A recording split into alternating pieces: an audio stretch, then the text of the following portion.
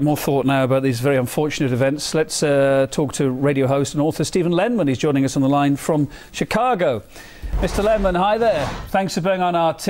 As these awful events unfold, I know you're watching your side of the pond as well. And we've already heard unconfirmed claims by that group calling themselves the Helpers of the Global Jihad that this attack is a direct response to the presence of Norwegian forces in Afghanistan. Do you think that sounds like a realistic claim, a realistic theory? Kevin, I have written on numerous events, numerous individuals falsely charged, numerous official stories changed by later evidence. Can I give you some examples? Both in America and Europe, both World Trade Center bombings in America, we know about 9/11. The evidence is overwhelming that the 9/11 attack itself was a false flag. Most people forget about the 1993 bombing. A number of people were convicted. I wrote about one, Sheikh Abdul Rahman, the so-called blind sheikh. He was completely innocent. He got life in prison. He was a former CIA asset.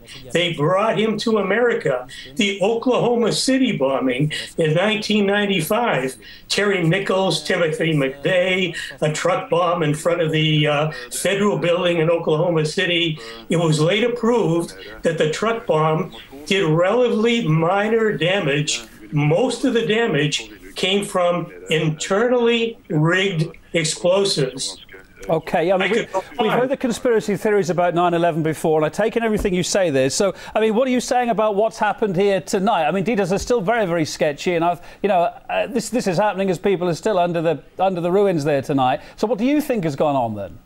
Well, of course, the event just happened today. We have no way of knowing, and it could be days, it could be weeks before we know anything. But my advice to viewers is always be suspicious, especially about a major attack. I'm sure your viewers remember the underground bombing in London, the Madrid train bombing, I believe, the year before or the year after, the mid 2000s. The early stories were all wrong. The latest stories conflicted with them, presented different evidence, and it looked like both of those events were false flags. So again, we don't know what happened today. Be very suspicious. And there are clues, Kevin. There are clues. Let's see how fast information comes out. Let's see if people are charged.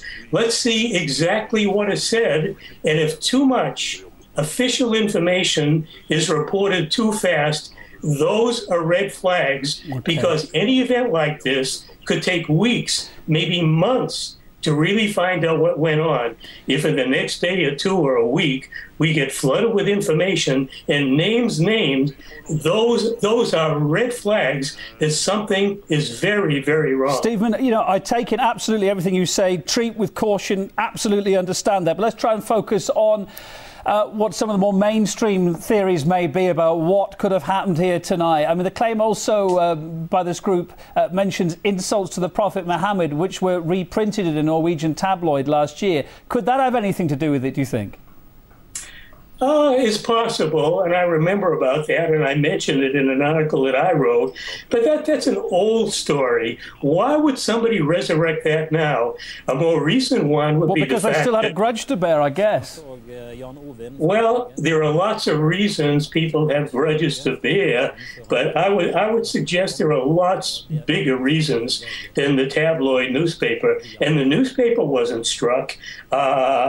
I'm not certain how close the bombing was to it, but they struck government buildings. Now, it didn't harm the prime minister. There were some people killed. I'm sure other people were injured.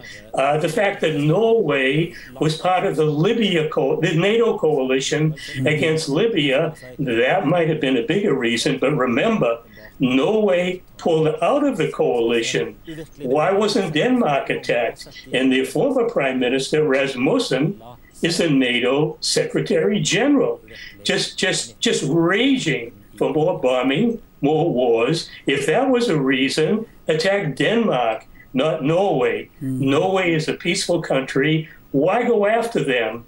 Well, one reason may be to incite fear, to make people believe that even peaceful countries are attacked by these terrorists. Well, did terrorists really do this? Or was it a false flag to incite fear? Let's recall back, Stephen, to the end of last year. Police in Belgium, the Netherlands and Germany then arrested 26 suspected terrorists with links to Chechen militants. Now, thinking back then, wasn't this a big warning, I guess, that terrorists had spread deep into Europe and to the north? I remember those incidents a little bit. I remember others that took place in Denmark, in the UK, and I especially remember the UK and Denmark. Later information came out that conflicted with the original stories. I wrote about them, but it's been a good while since I've done it, and I don't remember the specific details. But what I do remember was the later evidence proved the early reports were falsified, which again I say be very suspicious this time. No matter how you look at it, Stephen, tonight people are going to be regarding Northern Europe, Norway in particular, as a less safe place than it was traditionally considered to be, aren't they?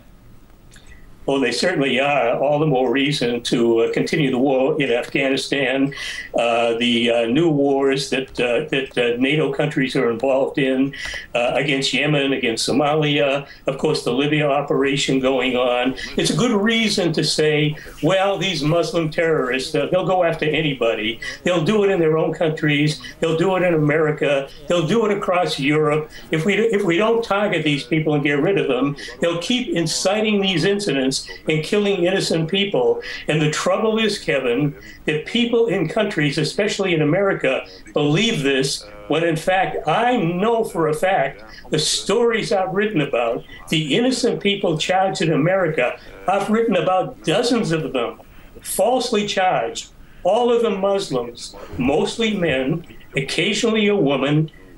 I've written about at least 5 dozen of them. I have yet to find a single guilty person of any crime, but they're all in prison, some of them serving life terms. The public is traumatized, and the imperial wars go on. These are scandalous. It's a core topic for me I deal with all the time.